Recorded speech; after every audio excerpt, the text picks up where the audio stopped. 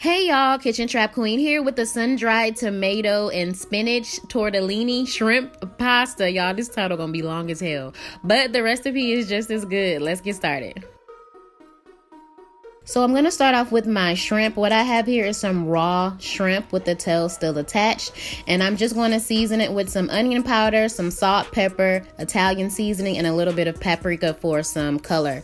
I'm gonna apologize now, I do not have the actual measurements for the seasonings. Y'all, I was just inspired by Chef Risha on Instagram and I just threw this together. So hopefully you can learn and just keep watching, but the seasonings, y'all, is gonna be up to you and your ancestors, okay? So I'm just gonna take all of those ingredients, mix them in a bowl, and just set that to the side.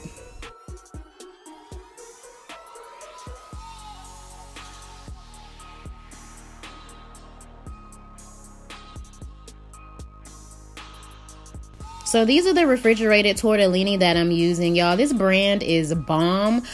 Since they're already pretty much done, you don't have to cook them that long. So in a boiling pot of salt water, I'm going to just add these to the water and we're gonna let them boil for about 2 to 4 minutes.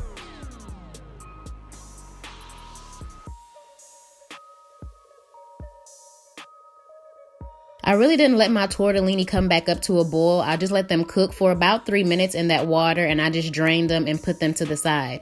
And in that same pot, I'm going to add in some olive oil and some butter, and we're going to add in our spinach and some garlic.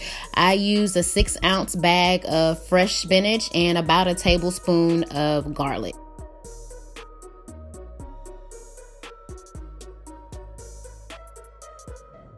And we all know this big old bag is going to cook down to nothing. So if you want more spinach, add 2 bags. But y'all know spinach pretty much is non-existent when you cook it.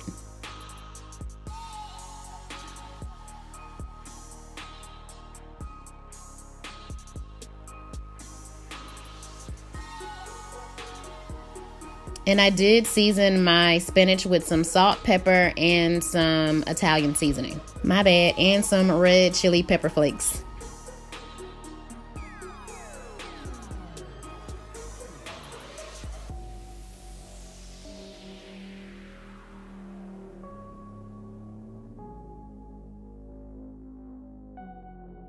Next, I added in some sun-dried tomatoes. These are the sun-dried tomatoes that are packaged in oil.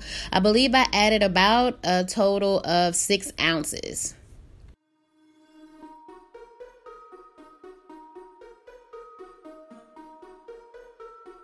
Next, I'm adding in some heavy whipping cream. I believe I added about 2 cups of this to this recipe.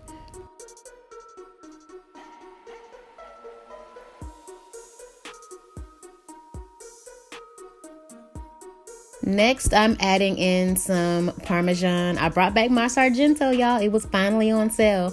So we're adding in some refrigerated Parmesan and some fresh basil. And you're just gonna give this a stir, y'all. This really didn't take that long to make. I want to say maybe about 10 to 15 minutes tops, but as y'all know, I'm recording, so it took a little longer. And then I'm just going back in with some Italian seasoning, and I believe I added in some garlic powder. But once again, y'all, I threw this recipe together. I was inspired, so I will try to duplicate those measurements in the description bar below, or box below. I did turn my heat down to low once I added my pasta back in, and just give that a toss and adjust your seasonings. If you need more salt, if you need more pepper, garlic powder, whatever, now is the time to do that. And I did see it was a little dry. Well, I want to say dry, but I added in a little bit more cream. So like I said, in total, I put 2 cups of heavy whipping cream in this recipe.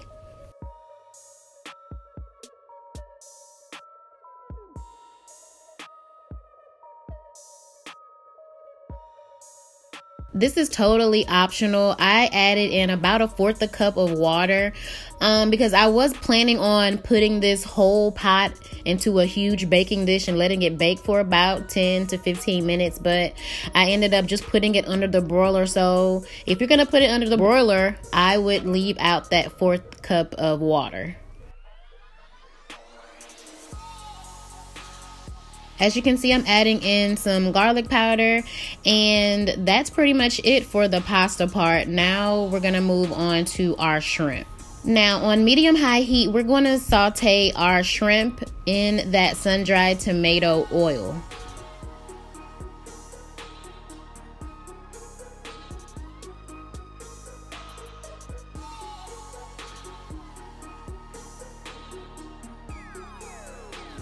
Once they've cooked for about 3 to 5 minutes on one side, you're just gonna flip them over and cook the other side. Look at that crust, so good. Once your shrimp are done, they should look similar to this. Go ahead and remove them from the heat. Now I took my handy dandy cast iron skillet and I added my pasta to it. You don't have to do this step, guys. You can just dump that shrimp in the pasta and eat it. But y'all know I'm extra, so I gotta bake it a little bit or broil it. So what I'm doing here is I'm adding on some Parmesan cheese, and I put this in the oven under broil for about 5 minutes, and then I added on my shrimp.